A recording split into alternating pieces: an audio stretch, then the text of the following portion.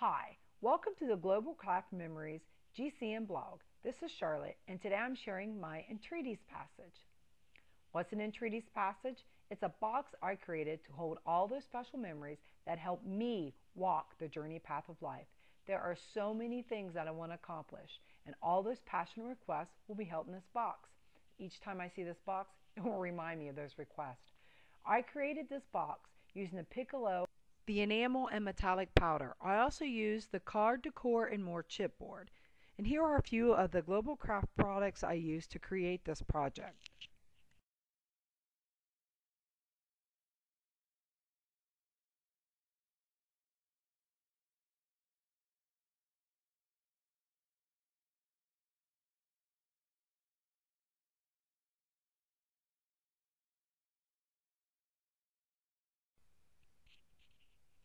To get started, you're going to need a box.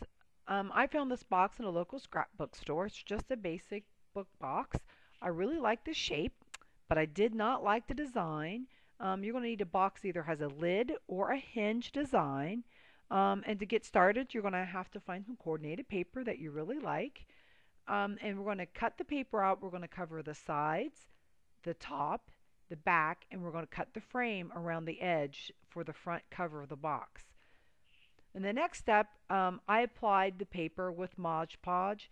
I used a kind of thin layer over it because I wanted to be able to stamp over it, but you want to make sure that all the edges are completely sealed and that you get the air bubbles out. After I've covered the complete box, I then inked the edges, distressed it with some distressing ink. My preference is to use a dye ink because it dries quicker and it's going to hold to your box.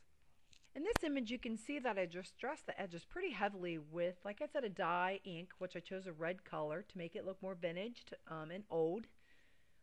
You want to make sure you get all the edges covered really heavily with that ink. For this step I just cut a basic cardboard frame. I covered the cardboard with the Piccolo enamel adhesive, put it on with a brush, put it pretty heavy. Then I sprinkled it with the brownstone enamel powder. Then I heat embossed. And in this step you can see in the corner where the frame comes out, it looks like stone. It's absolutely beautiful. I love this powder. And then the next step I randomly stamped with a feather stamp on the front and the sides and on the back of the box. Then I sprinkled the feather with the Victorian brass powder. Then I heat embossed it.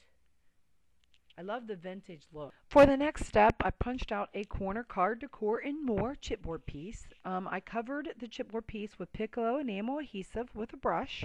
I then sprinkled it with fine black enamel powder, then heat embossed. In this next step, I took a single word and stamped it with black ink around the entire outside edge of the frame. I also added a rub-on word that kind of matched the theme.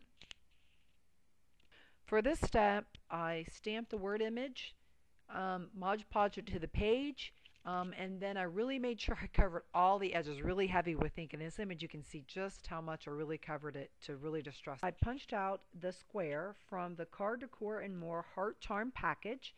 I then inked the entire edges with black ink, the front and all the sides. I then placed a good sticky glue on the front, and then I adhered a photograph to the front piece of the chipboard. Gloss. Once the glass stick dries, it resists water and creates a permanent seal over your artwork, your embellishments. It also creates a two-dimensional feel for any of your embellishments. You'll need to let the glass stick chipboard set aside for about 24 hours. It takes about 24 hours to get a really good crystal clear coat.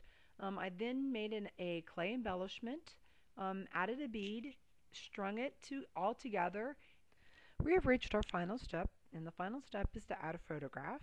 You can either adhere a photograph to the front of the box. In this case, this box has a slot at the top because it is a book box, and I inserted the photograph into the slot. I chose a vintage photograph.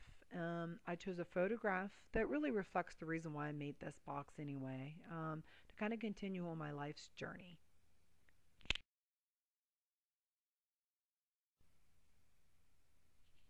I hope you've enjoyed this tutorial today. Thanks for stopping by the Global Craft Memories blog.